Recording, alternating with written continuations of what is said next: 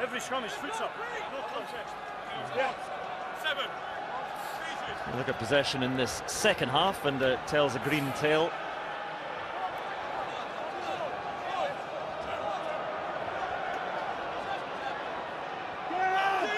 So Rory Best looking for O'Connell again.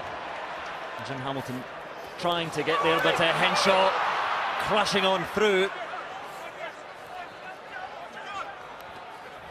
And to the forwards again. Heaslip with a bit of work. And then O'Mahony has it.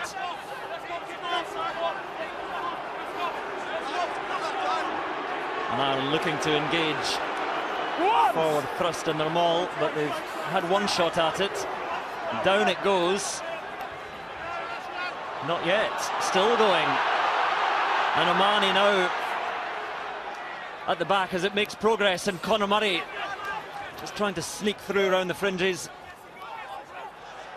And Heaslip.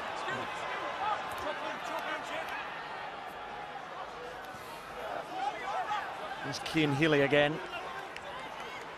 And now a bit of width. Sexton, crash ball through the middle. It's another try. It's Jared Payne. Ireland have try number 3.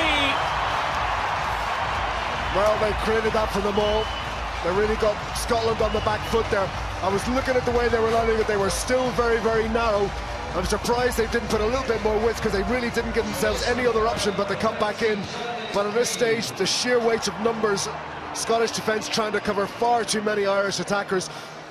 And that gave Jared Payne the space. He spotted it, and he was able to take that one. That's kept things moving.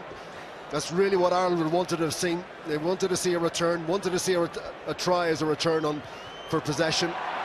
And it is a 7-point try. It is getting close already. Half an hour to go. First try in Irish colours for Jared Payne. Yeah, he hit the ball hard, didn't you see Sexton taking it to the line.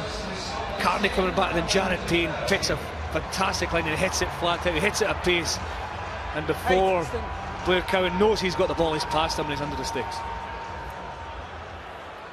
As good as this is for Ireland, my goodness, it's good at the moment.